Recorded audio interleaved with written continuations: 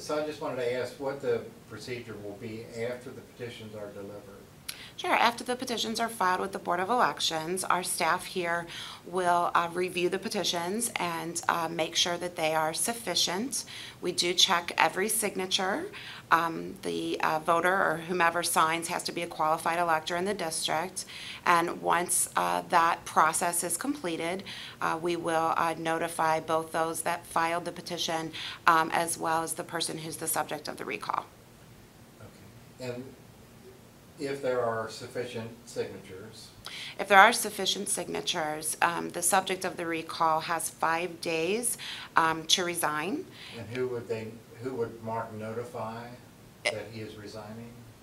He would notify the city of Loveland as well as the Board of Elections. Correct. If he would resign during that 5-day period, then an election will not be held. If he does not resign during that 5-day period, then an election will be held this November. If the petition is sufficient, the question will be on the November ballot if the mayor does not resign within 5 days. Then other candidates, once the petition has been determined to be sufficient, then other candidates may submit nominating petitions to run. And what would be the deadline for people to submit petitions to run for that seat? The deadline is 20 days prior to Election Day.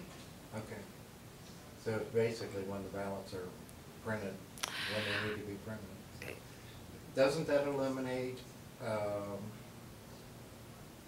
what do you call it, the ballots you get in the mail? Absentee ballots. Absentee ballots. That is an issue. That is an issue that we are discussing, and we'll have that conversation with legal counsel on how to handle that.